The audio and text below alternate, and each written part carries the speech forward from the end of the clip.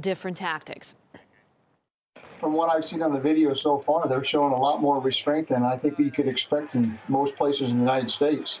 The use of the Molotov cocktails, the throwing the rocks and bottles, the striking him with clubs would all be considered lethal force in the United States. If you're dealing with petrol bombs, that's a lethal situation. In the United States, you could very quickly be shot with lethal force for throwing a petrol bomb at us.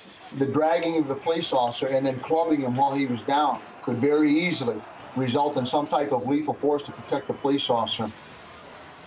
Meanwhile, in over a dozen regions across Ukraine, enraged mobs have been besieging local governments. In 8 of them so far, rioters have occupied government buildings and declared that they will not obey the authority of President Yanukovych. What started as peaceful pro-EU rallies last November have now effectively set half the country ablaze. Alexei Irshevsky looks at how the protest has transformed. Those young people in the streets of Ukraine, by freezing temperatures, are writing the new narrative for Europe. Ever since the first rocks and Molotov cocktails were hurled at the police in Kiev last Sunday, officials in Europe and the United States have started a fresh wave of accusations aimed at the actions of the authorities against what they called peaceful protesters. We expect from the Ukrainian government that they ensure democratic freedom, in particular the opportunity for peaceful demonstrations, that they protect life and that a use of violence does not take place. But people beating police on the ground, bombarding the lines with explosive projectiles, and even taking them hostage can hardly be classified as peaceful. Even pictures of rioters carrying firearms are surfacing.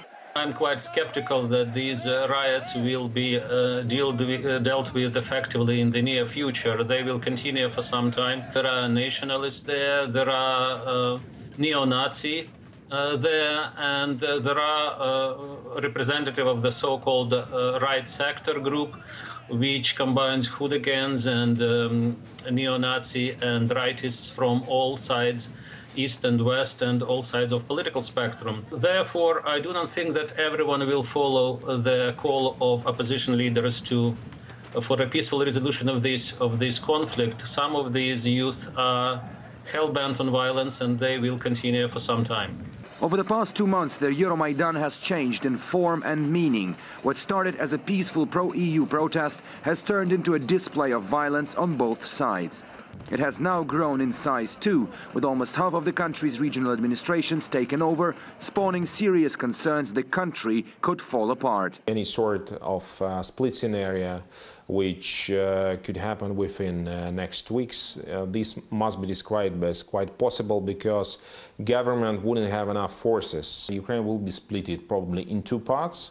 With two different countries. The opposition is still locking horns with those in power, trying to get a better deal with the president.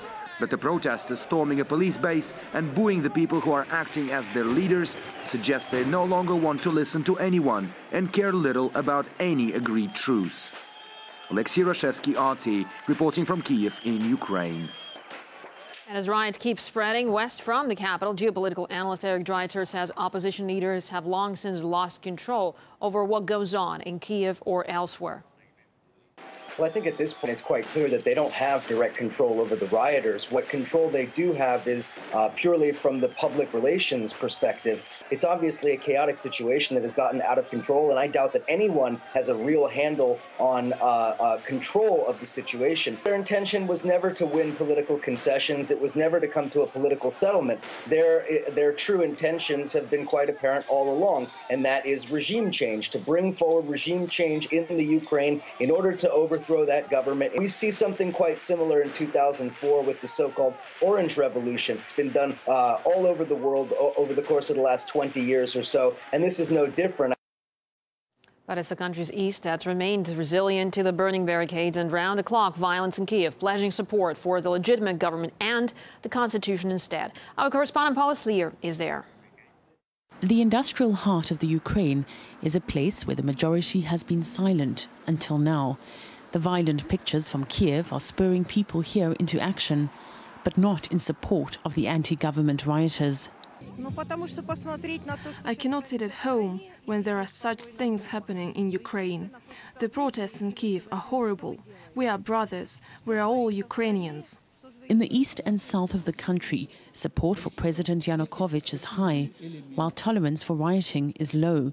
These demonstrators blame opposition parties for using hot-headed students to destabilize the country. Young people are like zombies. They get information from the internet, and this information is only one side. The USA and the West are paying for this information to be put out. Gregory Green is a correspondent with the local Vesti newspaper. He wants order, and for as long as the government provides it, he says he'll support it. The message of the protesters regularly changes. Their main idea in the beginning was to join the European Union. The next weekend it was political change and they wanted the president to go. Now I think even the protesters cannot say why they're demonstrating. Unlike the demonstrators in Kiev, most of the more than 4 million people who live in the country's most populous region don't believe Ukraine's future lies in Europe.